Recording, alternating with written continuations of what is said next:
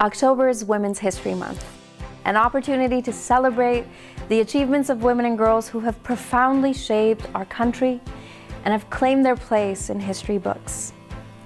C'est aussi l'occasion de souligner celles qui nous ont ouvert la voie, mais aussi ces femmes et ces filles qui, tous les jours, reprennent le flambeau. But as trailblazer Nellie McClung said, yesterday's successes will not do for today. Women must claim the place they have won. So October is also a time to look to the future.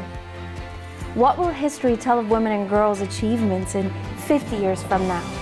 How about in 150 years? Our government is committed to doing our part because we know we all play a part. Chaque personne connaît une femme ou une fille qui a nourri de grands rêves et qui a pris sa place pour les réaliser. Mais pour chacune des histoires que nous connaissons, beaucoup plus sont anonymes. En ce mois d'octobre, je vous invite à partager l'histoire d'une femme ou d'une fille qui vous inspire et vous motive à prendre votre place et à laisser votre marque. Celebrate her and recognize her impact by using the hashtag #ClaimYourPlace on Twitter, Instagram, or Facebook, and let's tell her story together.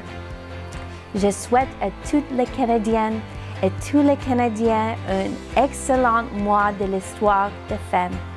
Happy Women's History Month, Canada!